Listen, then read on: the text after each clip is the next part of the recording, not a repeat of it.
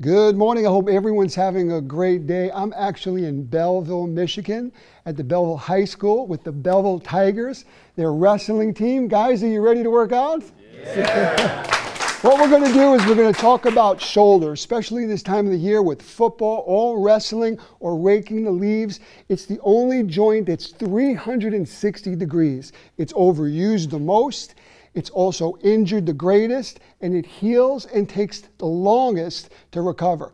The first exercise we're going to use a cable machine, and we're going to do an outside and exterior rotation for the rotator cuff. Caleb, come over here and show us how it's done.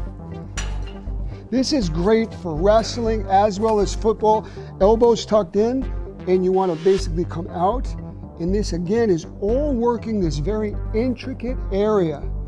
You want to do 3 sets of 10 repetitions. Now I have Chris, and we're going to do the opposite. We're going to do an interior rotation. So elbows tucked in, he's taking the cable, and he's coming inward.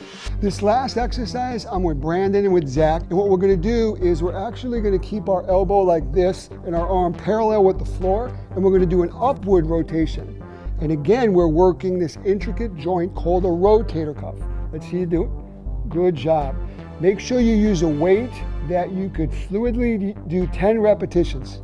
So you have to have something that secures the humeral head into that joint. And so what the design is that there's this rotator cuff muscles. There's 4 muscles that hold it into place, and then it's covered by a bigger muscle, which is the deltoid, which gives you strength.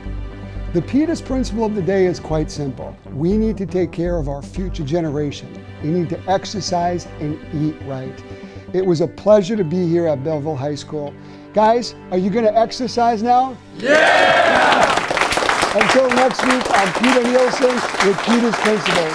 Good job.